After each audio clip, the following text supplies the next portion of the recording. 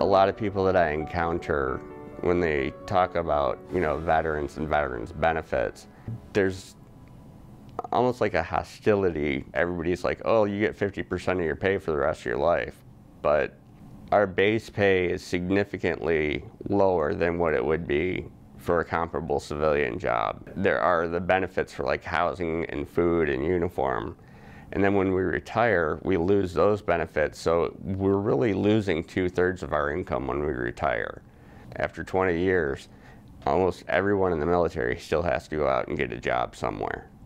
Give them a chance.